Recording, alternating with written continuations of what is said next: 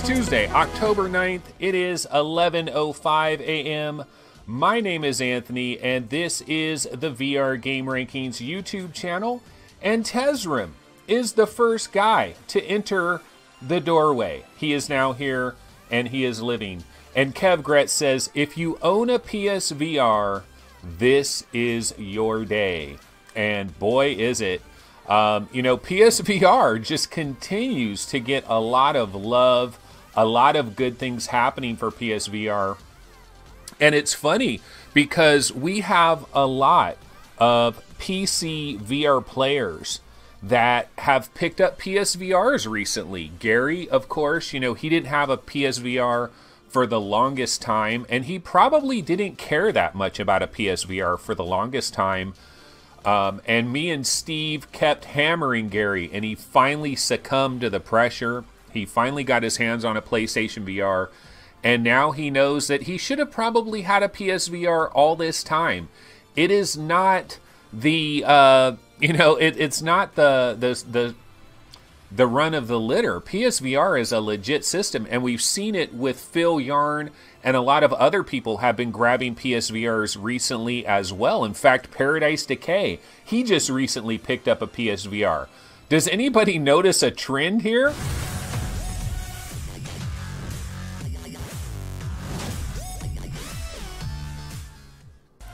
So that is Borderlands 2 VR. It is coming on December 14th, and a lot of people will say, it's only single player, man. This is a single player version of the game. There is no co-op. Borderlands is all about the co-op, right?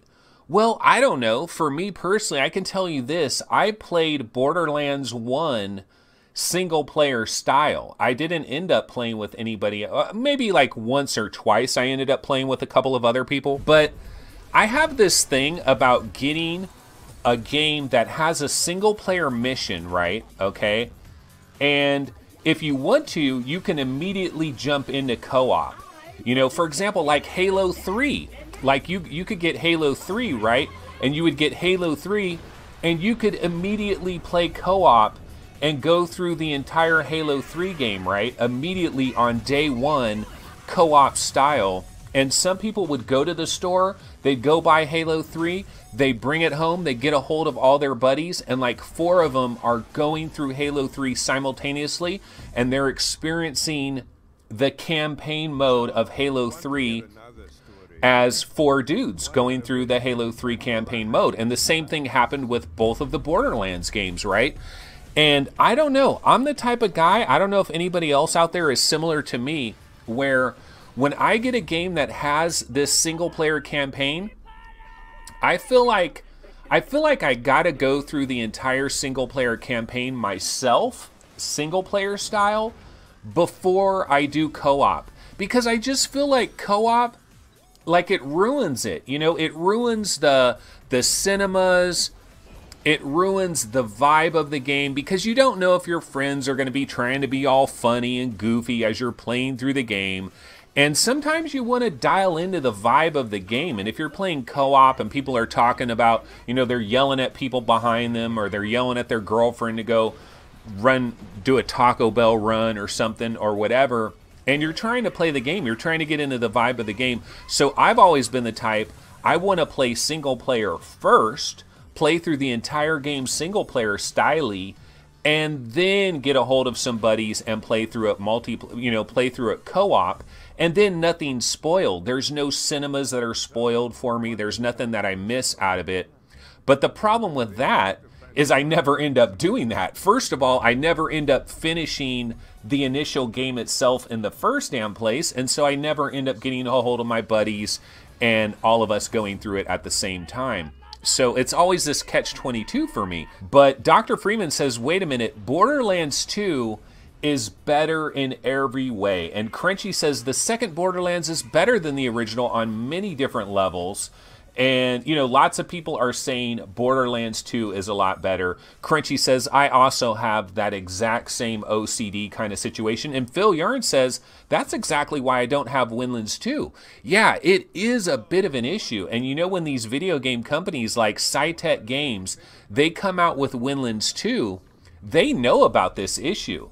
they know that there's a handful of people that no matter how badly they want to play Windlands 2, there's a part of them that says, no, you're going to ruin it for yourself. You got to play Windlands 1 first. They never get around to play Windlands 1 first, and then they never end up with Windlands 2. And so the developer ends up losing out on a good percentage of potential audience for the game just by putting a 2 in the game or a 3 in the game. And that's why you'll see a lot of developers, instead of having a very specific numbered sequel, instead they'll have a subtitle.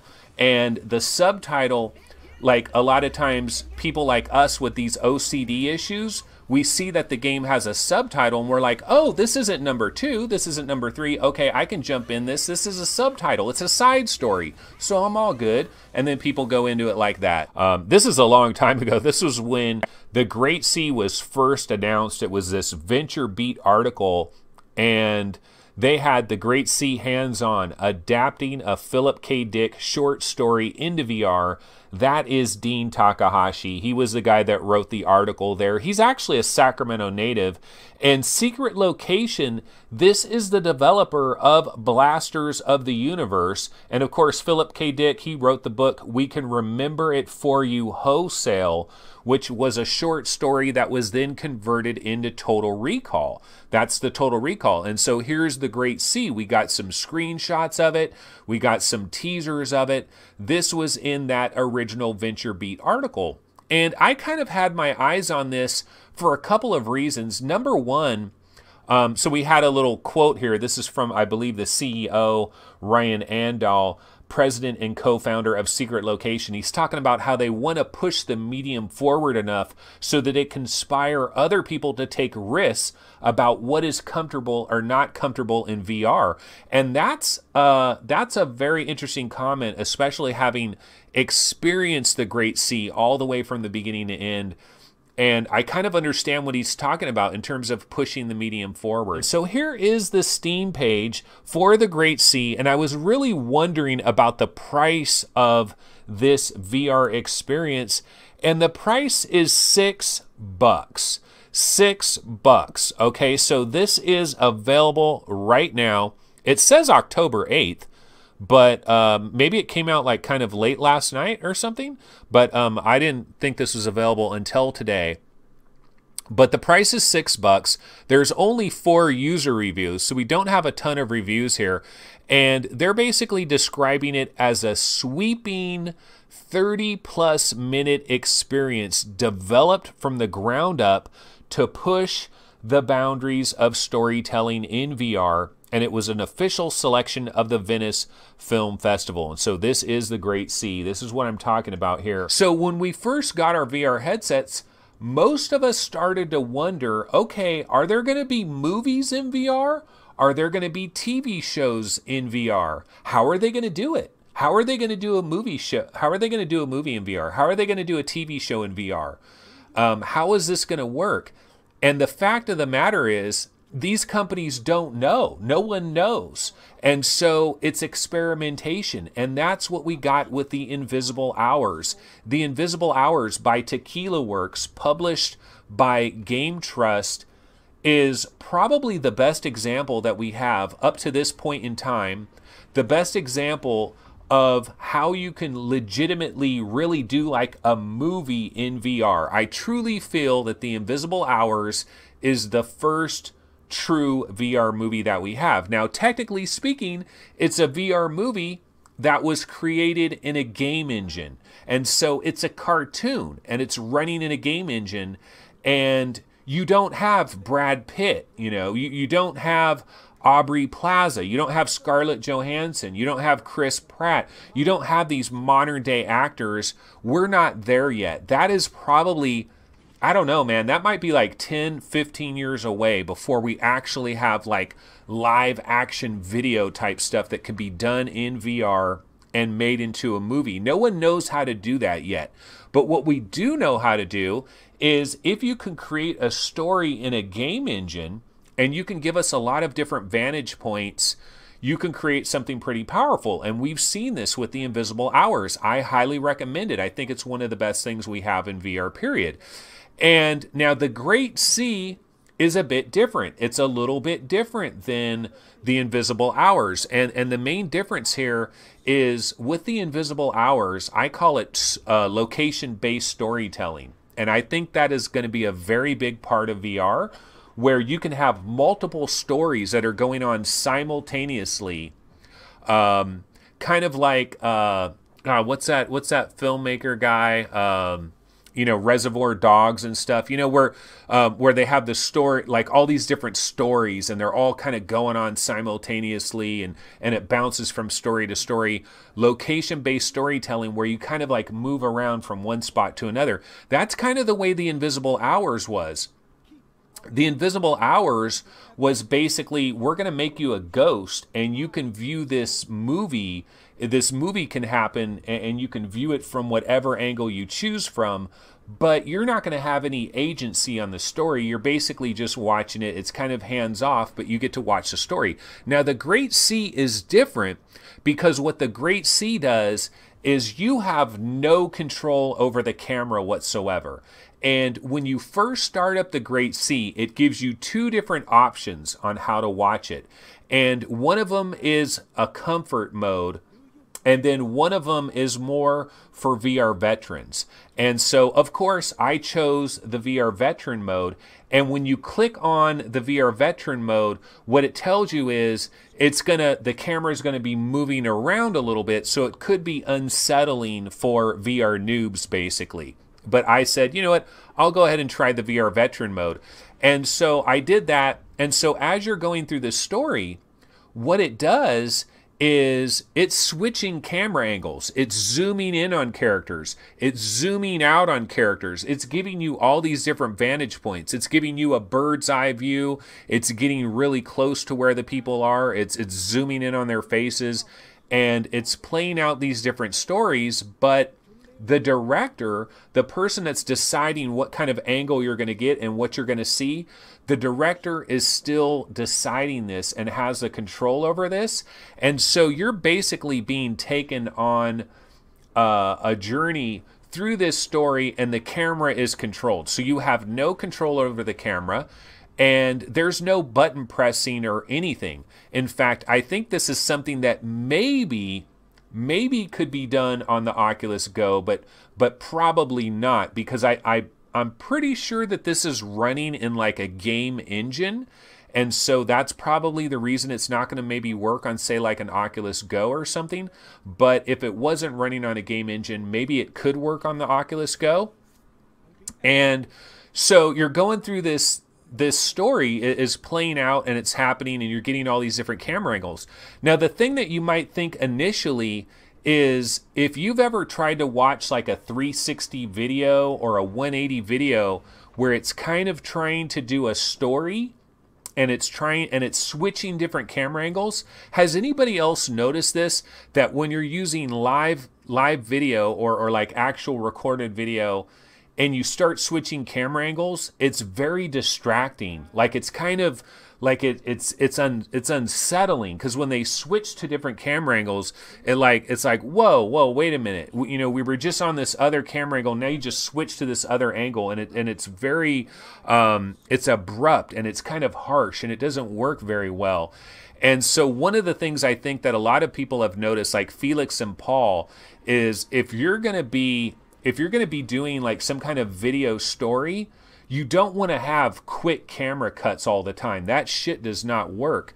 However, if you're in a game engine, if you're in a 3D game engine like the Invisible Hours, or you're in a game engine like the Great C, you can do these quick camera cuts. You can do these dramatic differences in these angles, and you can zoom in on people, zoom out on people. And because it's in an actual 3D engine, there's something about it doesn't screw with your brain, and it actually works. So I thought this was really good. I liked it a lot. Now we get to the price. So would I pay $6 for this?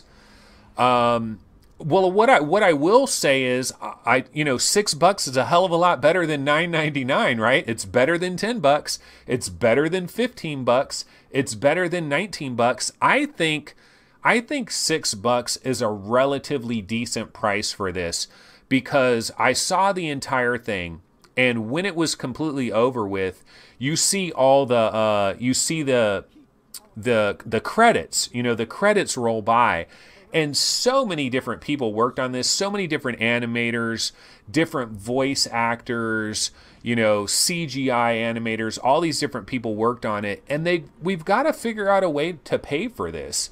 And people have to support things like this.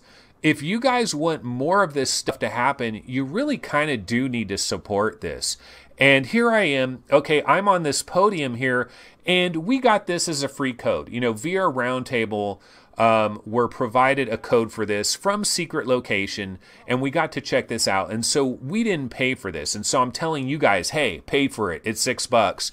And I know there's a million games that are out right now, and there's so many great games, and there's a lot of games that are like $12, $14. You know, we're just talking about Wipeout VR on PlayStation VR is $12. Well, this is $6. That's half of that. Would you be better off taking that other $6, adding another $6 to it, you get Wipeout VR, or do you buy something like the Great C? So I know it's kind of an ask to ask people to pay for this. Crunchy says, if the $6 helps them make more experiences, I'm all for it. Well, it absolutely does. If enough of us do it, if enough of us buy it, it does do it. Star Wars Project Porg, the first developer conference for Magic Leap, is kicking off in LA today. And the biggest partner to announce a product for Magic Leap 1 Creator Edition so far is ILM X Lab, which has made the experimental Star Wars Project Porg. More details are expected during Magic Leap's keynote on Wednesday. Okay, so this is something that's coming on Wednesday, and it does say you will need to gain the trust and affection of your porgs. Oh, so are these things porgs? These little bird guys? I don't know what the hell a porg is. I've never heard of a porg. You'll need to gain the trust and affection of your porgs by offering them treats and playing with them. Teach them how to maneuver real-world environments with care. Instructions from Star Wars' most meticulous droid, C-3PO. Okay, so it looks like you're taking care of little freaking... It's like a Tamagotchi thing in Magic Leap is basically what that sounds like. So that does sound like a bit of a Debbie Downer in terms of... I don't think this is the Star Wars project a lot of people were dreaming about as far as Magic Leap is concerned. But yeah, this is that Project Porg. This is what I'm talking about right here. And we will find out more about this on Wednesday. And so that's the thing. Tomorrow we probably will. Yeah, I've never heard of Porg. See Last Jedi. Okay, I saw The Last Jedi. I don't...